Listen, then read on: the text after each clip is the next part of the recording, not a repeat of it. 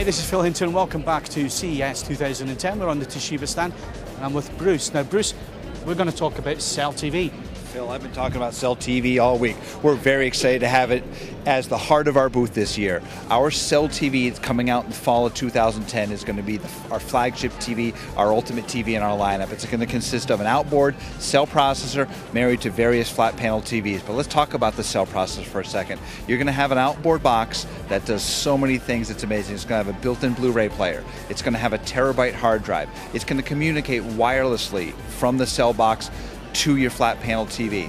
Have you seen 3D at the show? CELL processor is going to do 3D, but not only will it do 3D from 3D sources, the CELL processor is so powerful, it will make everything you watch 3D, even 2D content, even vacation pictures. Everything you watch will be in 3D all the time, on the fly. Now that's an interesting point I want to pick up on. How does it make 2D pictures into 3D pictures? How do you get the depth information from a flat image?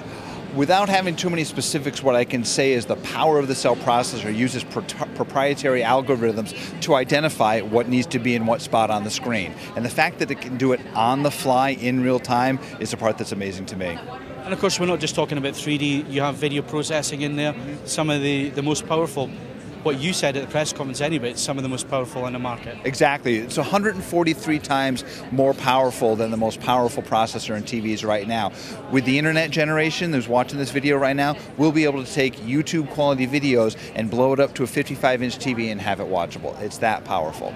And I guess the other thing is in Japan, where this has been released, you can record up to 10 channels at once? Yeah, I don't have the specifics on the tuning capability of the TV, but I do know that what we're introducing in the US is the built-in Blu-ray player and the built-in terabyte hard drive that can serve as the media hub for your entire house. Because not only does it have the wireless HD to send uncompressed video to the TV set, it'll have 802.11n, so you can do full wireless streaming throughout the house. So any content that's on that terabyte hard drive, you can watch or listen to anywhere in the house on compatible devices. Now we're talking about a very powerful processor, very powerful in what it can do, but I guess the main thing with a TV is picture quality, so what are you doing with the picture quality? Absolutely, one of our taglines for years has always been, it's the processing that makes the picture, and that's never been more true than now with the CELL processor. When we marry our TV and with the CELL processor to our new Kira 2 backlight system, you're going to get unprecedented levels of picture quality. Just as a frame of reference, Phil, what I'd say is our current flagship LED TV, which is one of the highest rated sets out there,